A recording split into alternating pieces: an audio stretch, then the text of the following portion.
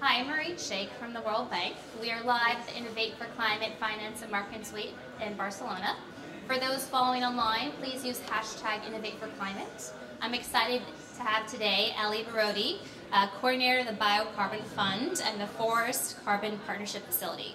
So for those who don't know, could you explain more about the BioCarbon Fund? Yes, of course, but first I'm really glad to be here and thank you for the opportunity to speak about this issue. Land use and climate are hugely important. Land use contributes to the current problems we have on climate, so a lot of the emissions we get from land use are contributing to the problems we have on climate change. So the interventions of the BioCarbon Fund become very important in this space. The BioCarbon Fund really looks at how interventions in land use can contribute to not just better climate, but how we can help people have better livelihoods, especially in rural areas. So the fund is working on a number of things. It works on reforestation. It works on how you can do more for sustainable agriculture. And importantly, it's looking at how we can reduce deforestation. So all these, as I said, are huge contributors to the climate problem that we have. Great. And so how do you guys work with countries and the private sector, engaging the private sector to accelerate climate action? So we have a number of countries in the fund, and we have a huge emphasis on working with the private sector. So this fund really wants to achieve partnerships between the public sector and private sector, because what we're trying to do is really achieve green growth interventions at scale, and you can't do that without both public and private working hand in hand. So for example, we're working in a number of countries with the governments to define areas for interventions, but where we can also look at policy interventions.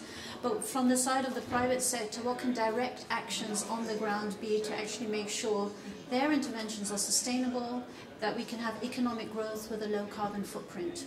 So those are the types of things the fund is trying to achieve. The fund will bring to the table two sources of finance. We have grant funding to help governments achieve what they need for what we call enabling environments. So what helps governance, what helps transparency, what helps different stakeholder participation.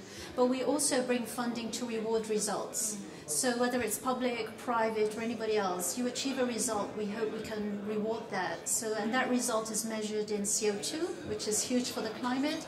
And if your intervention in the land use space reduces the CO2, then there is a payment for that. So how does the financial innovation impact your work? There is tons of space for more financial innovation. As I said, we bring very traditional pots of funding to the table right now, but you hear lots of opportunities for green finance. You hear about bonds, but you don't really see significant flows in this area. So there's clear barriers. A lot of entities that could be in this space are not in it because they just see it as high risk. What instruments can we use to de-risk? So these are all things we're looking at, but are yet to gel in this space. And I think there's a tremendous amount that can be done in financial innovation to make this happen. And I think we've got some of the building blocks there for that, but we are not quite there. So you guys just launched a report. So how do you see commodities like chocolate, impact climate action? So we have just launched a report. It's on cocoa, and I have a huge bias in this because I love chocolate, and I have to say I love coffee, and we heard earlier all the speakers talking about coffee. Different commodities there's clear sustainability issues with a number of commodities, and many companies have made commitments to reduce their footprints and just be better corporate citizens. And we're helping them to try to achieve that in a number of ways. So the cocoa report, for example, starts to spell out how companies that are working in the cocoa sector can work in developing countries where cocoa is grown, but how can they do that better? Is it with other trees so you have shade? Is it with better practices to increase productivity? What do the social dimensions of these interventions look like?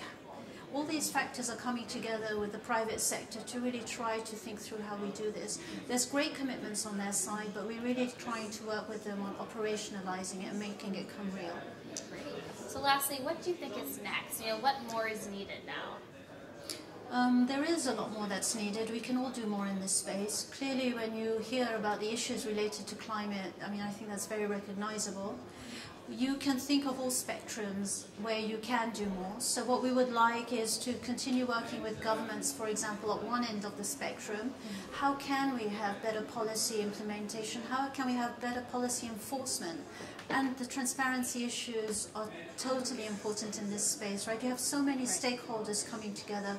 Indigenous people, civil society need to be at the table as well to speak to these issues and what makes livelihoods, what makes a better livelihood in a specific area. So all these players are needed around the table, right down to the consumer and also has an important role to play. So for example, if you're buying your chocolate and your coffee and it's coming from a source that has deforested, are you going to be comfortable with that as a consumer? So I think so every part of the spectrum there is so much more that can be done, but we're also very willing to discuss with anybody who wants to join forces with us to achieve these goals, to really take part in it. And I think that's what the summit brings together. It brings together financial sector, public and private. So it brings together all parties because that's what's really needed now, I think, to move forward. So thank you for your time. We just spoke with Ellysar Baroudy, coordinator of the BioCarbon Fund and the Forest Carbon Partnership Facility. We just talked about private engagement towards climate action. We've talked about chocolate and how that's impacting climate action. So thank you so much for your time, and stay tuned for more interviews on facebook.com/connectforclimate. Thank you.